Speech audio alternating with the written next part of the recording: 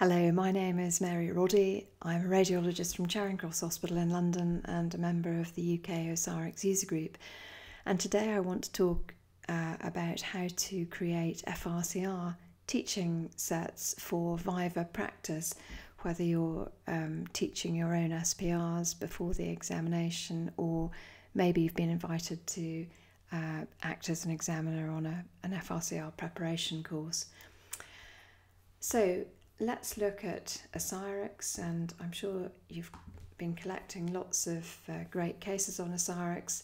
The first thing I want to say is I hope if you are, you're not storing them all on the default database, which is the only database that will show when you first purchase OsiriX. The reason that we don't advise you storing any cases there is that, first of all, if you've got a lot of cases, it'll make your computer run very slowly. And secondly, if anything happens to your computer or it gets stolen, you'll lose all your cases. So we would recommend that you set up new databases to store your cases, and that you have one that is your master database that you put every case you collect into. And you can see on my OsiriX here, that's called MER Master Database. And there are all my cases, and they get given a number and labelled as they go in. Now, there's no reason in a database why you might not want to use the album feature to sort your cases out, and you can see here that I've made some FRCR test set albums which have got cases within them. And those aren't duplicates of cases in my database, they're just an album that I've made, and I've dragged cases across that I think would be suitable. Now, the only problem with using an album for teaching is that I think in an ideal world you want to order your cases in an appropriate way, so starting off with some slightly easier cases and then maybe moving on to some slightly more difficult cases. And if you simply use the album, your cases will be ordered in the way that you put them into your database, so that might not be ideal. And probably more of a problem is that because you're working with your main database, if you accidentally delete a case out of an album, you may actually delete the case entirely rather than just moving it out of the album, or a registrar may accidentally delete one of your cases. So I think it's a slightly risky way to do things, but it's certainly possible. The way that we would recommend is that you actually make some new databases and copy cases from your main database into these new folders, these new databases. The advantage of that is that doing this, you can renumber your cases, and you have got complete duplicates of your cases, so there's no risk of losing the original in your main database. So how do we go about creating one of these? Many of you will be very familiar with the concept of making a new album or a new database. You start off by making a new folder in the place that you want to keep your cases. We would recommend normally that this was on the external hard drive, but for the purposes of this demonstration I'm putting this folder on the desktop, and it's just a simple empty computer folder. Now, if we look into OsiriX again, I should mention that I'm using OsiriX version 5.9 for this demonstration.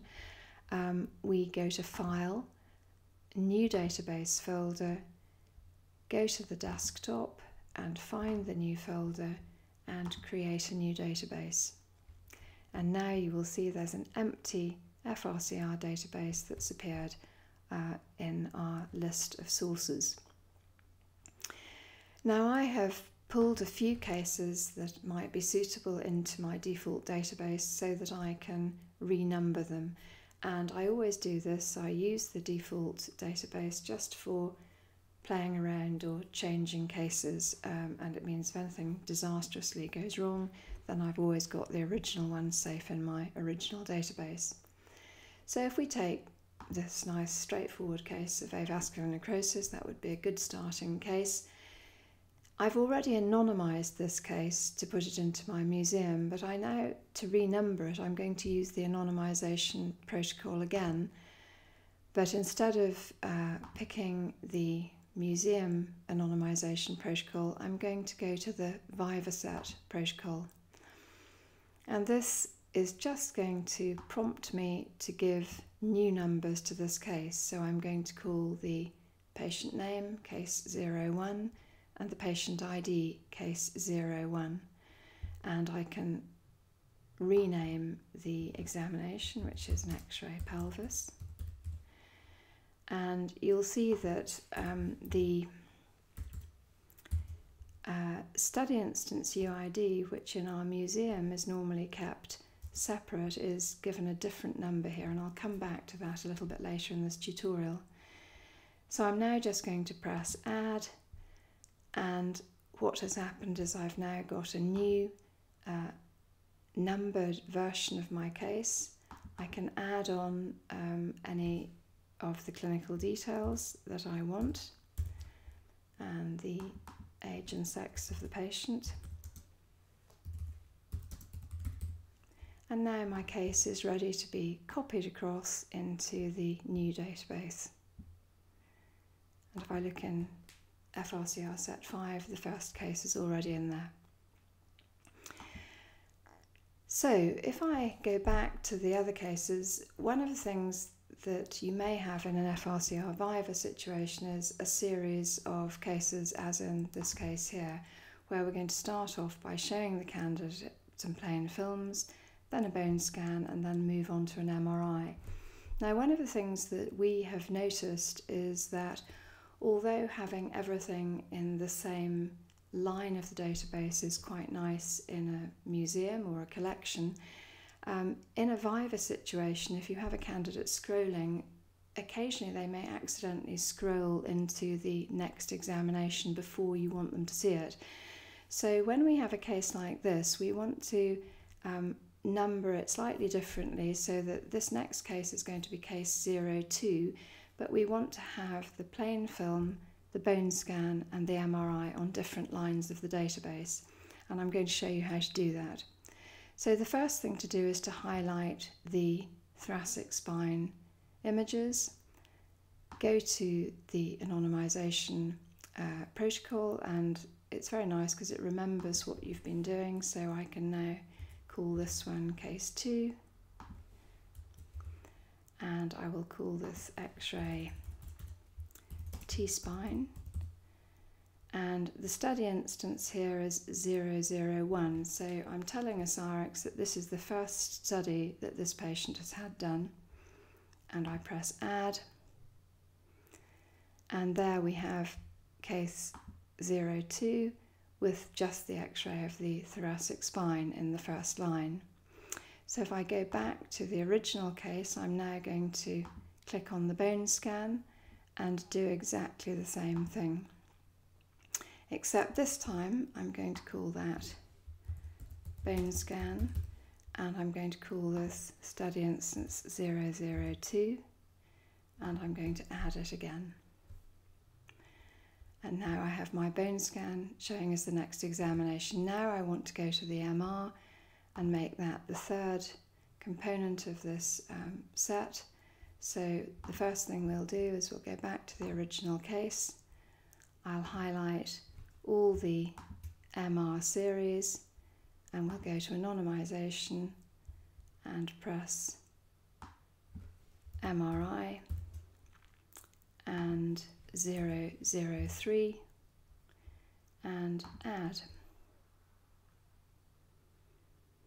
And there are slightly more images, so that takes a slightly longer time. So now I've got case 2 with the thoracic spine first, the bone scan second, and the MRI third. So there's no danger of the candidate accidentally seeing the MRI before I want them to see it. And I can do the labelling, which I won't do now in the interest of time, and I'll copy this into my new folder, and I've now got 2 cases in there. So this is a nice way to separate your cases for a Viva, and put the cases in the order in which you would like to show them to the candidate.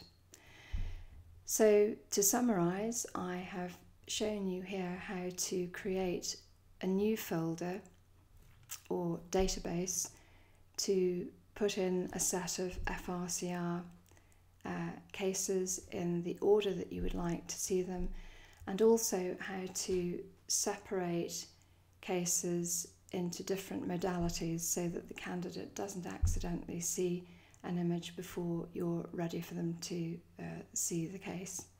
I hope you found that helpful. Thank you very much.